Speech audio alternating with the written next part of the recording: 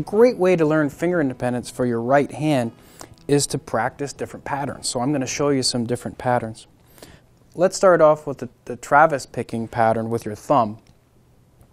Again, I'm just going to do it on a C chord, just your standard open C chord, and I'm going to go start with the 5th string with my thumb and move up to the 4th string. And then you'll notice that my left hand finger is coming down on the 6th string. I have to hit that G note down here on the 6th string. And then back to the 4th string with my right hand.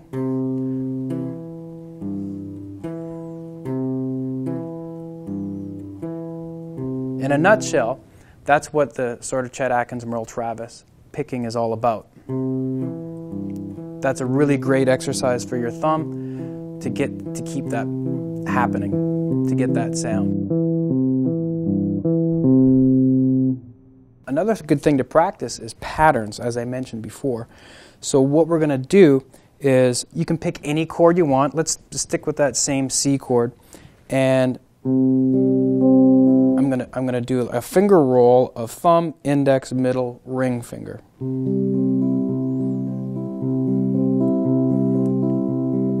Now, I don't advocate practicing in front of the TV, but maybe this is something that you actually could practice where you don't have to think about it so much and it just becomes automatic.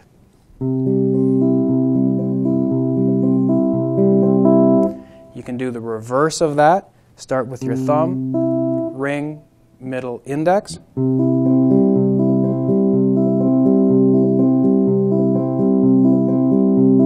You can practice moving your thumb around.